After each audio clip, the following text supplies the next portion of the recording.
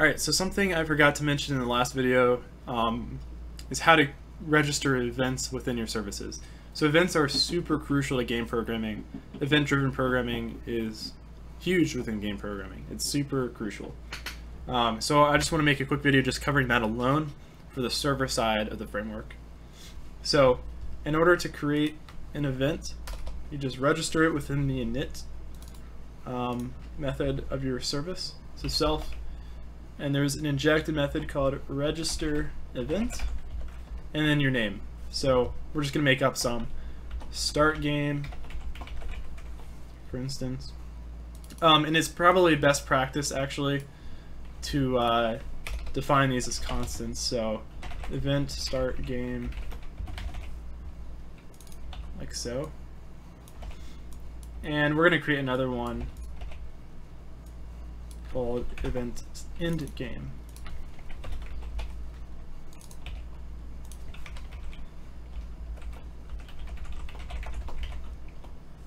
Alright, so that's it. That's all you have to do to register events within your service.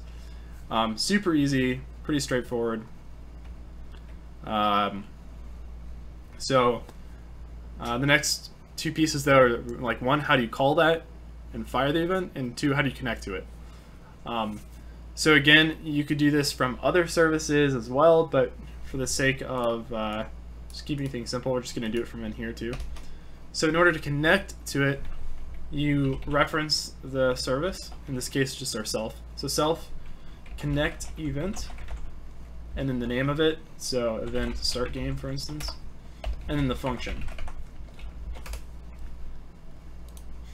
So that's all you have to do to connect to it.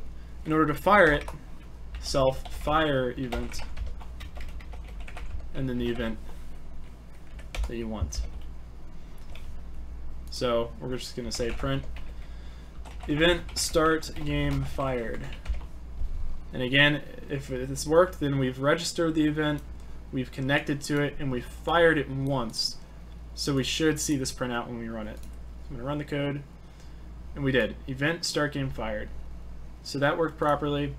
You can also pass parameters, var args, so I can say 32 high true. It's just random parameters, whatever. We're going to say nums string bool. Print number.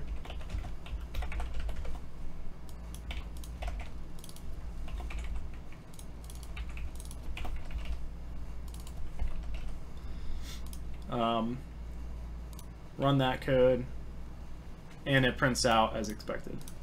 So you can pass parameters that way. Again, you can connect to this event from other services. In fact, you can even do it from modules. So for instance, we created a cube. So we could even reference self.services.testService, connect event, start game function, start game fired within cube. And again, we created a cube, so we should see that print out once too. And we do. Start game fired within cube. So that's how you create events within services and fire them and connect them, all that good stuff. Pretty straightforward. There's also a way to create events that are exposed to the client, but again, we'll get into that in the next video. All right.